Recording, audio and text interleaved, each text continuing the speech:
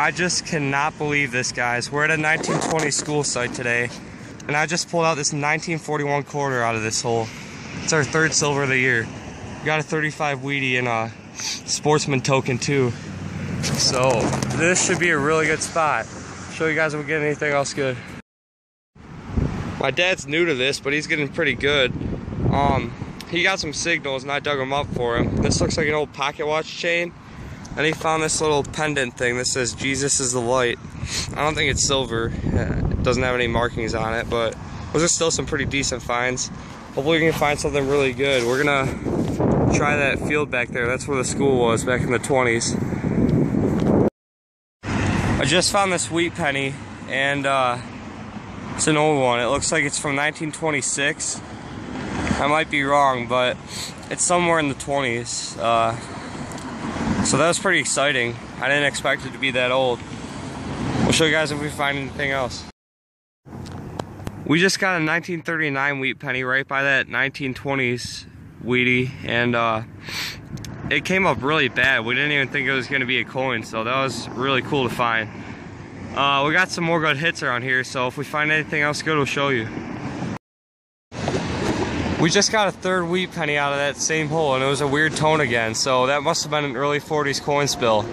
That's just sweet. We got another good signal, so hopefully we can find another one.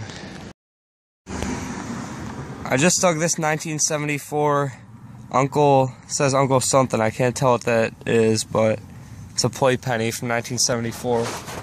Right under this big bridge right here, so maybe somebody dropped it in the 70s, I'm not sure. We hunted a 1920 school today. It was built in 1920 and used until the 1990s. And my dad got permission from his friend to go there. His friend asked permission. And his friend hunted with us. He didn't find much. He just has an Ace 250. But we got some pretty cool finds, and I'm going to show you what we got. We got $3.35 in clad. This we thought was an old pocket watch chain. They would like hook their pocket watch to their like belt, I guess. I don't know, maybe to their pocket. So that was pretty cool. Then we got this little, don't know if that's like a necklace or what, but it's this little lighthouse thing. It says Jesus is the light. And we got 4 Wheaties, 1942.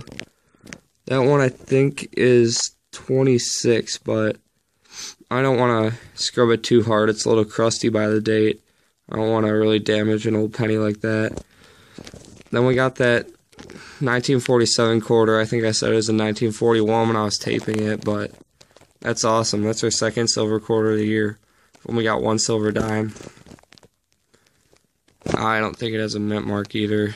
That's what the back looks like. It's a little bit worn for how old it is, but I'll take that any day. It's hard for us to find silver. I'm hoping we can find some again soon. And we got 2 more Wheaties. 1939 or 8 and a 1935. And we got these 2 finds over here. This is a 1974 Uncle something play penny. Can't see what the name after Uncle is. There's like rust over it. And on the back, it has a Q above the 1. I don't know if that's like a mint mark for those. And it says Fossa Pecuvia or something. I think that probably means fake penny. And I don't think we got this on film, but we found this. It says Sportsman Club membership or something. I think it's a little token. I'm not sure, but I can't read all the writing on it. It's degrading pretty bad. That's pretty cool. And last I'm going to show you guys our oldest find ever. We got this yesterday. We're digging at a bottle dump and we didn't record this, but we got a pot from 1835, at least part of the pot. And we looked this up and found out what it actually looks like.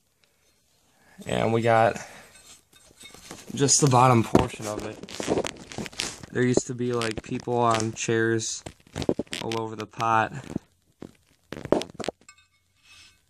But that's amazing. We only dig like 50s and 60s, sometimes 40s things out of that dump. So I'm thinking this was probably an antique in their house and it broke when they put it in the dump. But that's all. Thanks for watching, guys.